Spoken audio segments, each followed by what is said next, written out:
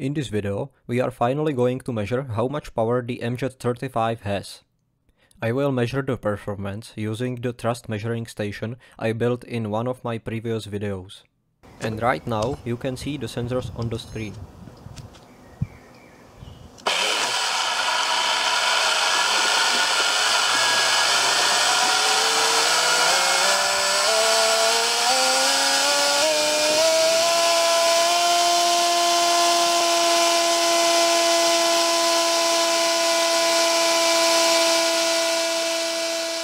So there you have it. The MJ35 produces 7.4 kilograms of thrust.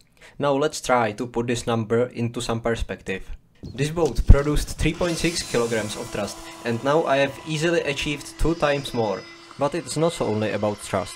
Another very important parameter is the exit velocity, which the water is leaving the pump, and this is 58 kilometers per hour. And this is 35% more than the boat I just showed you. And all this performance is not possible because of a bigger motor.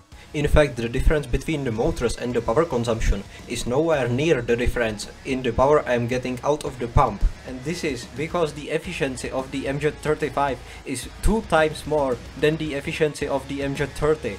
And you can see the MJ30 is not a bad pump at all. Now the only thing I need to do is to build a good carbon fiber jet sprint hull, install the MJ35 and watch the boat jump out of the lake. Thanks for watching, see you in the next one.